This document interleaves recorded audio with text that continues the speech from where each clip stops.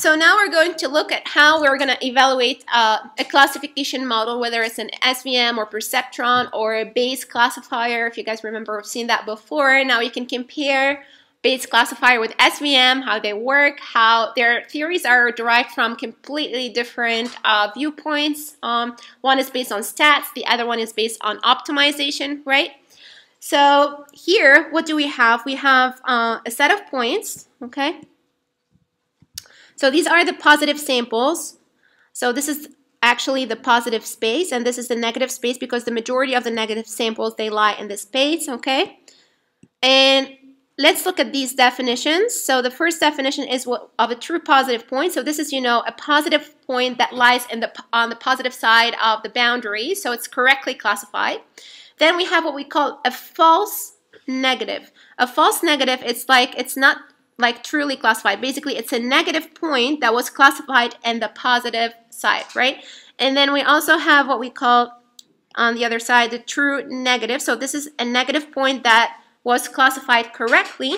And then we have what we call a false positive. So that's a positive point that was classified as a negative, okay? So if you get these four definitions correctly, then we can derive the accuracy, sensitivity, and specificity, and even other measures. So let's first define P as the number of all positive samples lying on the positive side. So this is equal to TP, the true positive, plus the false negative. Okay, so these are the number of samples, P, and then the N is like all samples lying on the other side, which is the FP plus the TN. Okay, so that's quite easy. And actually, if you get one right, you can see we're just, flipping those, right? So it's like, TP, the T becomes an F and P becomes an N, and that's how you get it. But it should be easy to memorize and recall this, okay? Now, how we define those.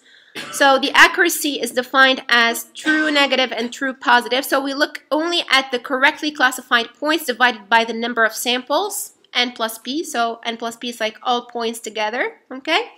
And then we define another measure called sensitivity. So it's also called the recall measure, hit rate, or true positive rate. True positive rate because we were dividing the number of truly, like the true positive samples, like the correctly positive classified samples by all number of samples lying on the positive side of the hyperplane. So this basically evaluates the ability of the classifier to identify only positive samples, okay?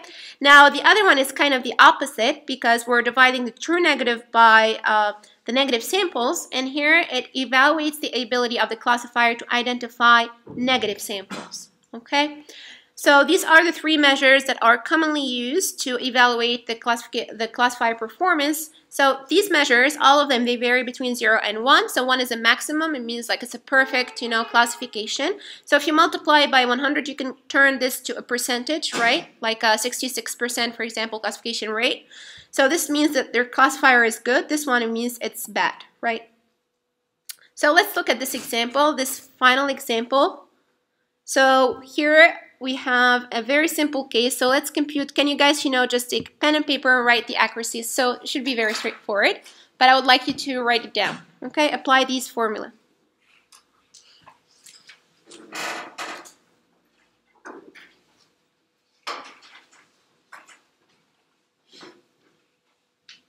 So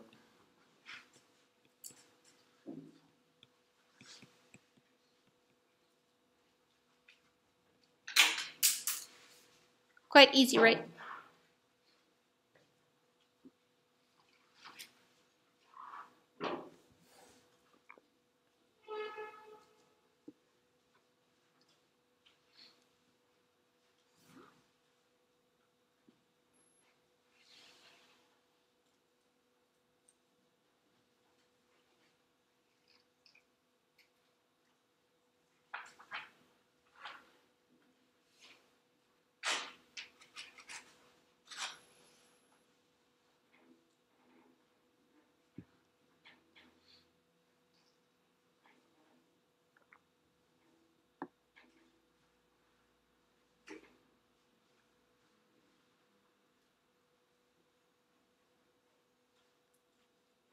Okay, so the accuracy is true negative plus true positive. So these are the true positive, okay, 3 points, plus true negative, divided by the number of points, we have 9, right?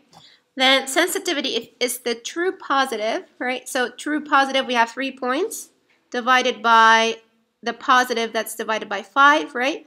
And the specificity is the true negative. So these are, you know, truly like negative samples correctly classified. So we have 3, divided by what? The number of samples lying on the negative side. So that's 4. And now we got basically our measures, and you can multiply them by 100 to get it in percentage. Okay, great. So that's that for today.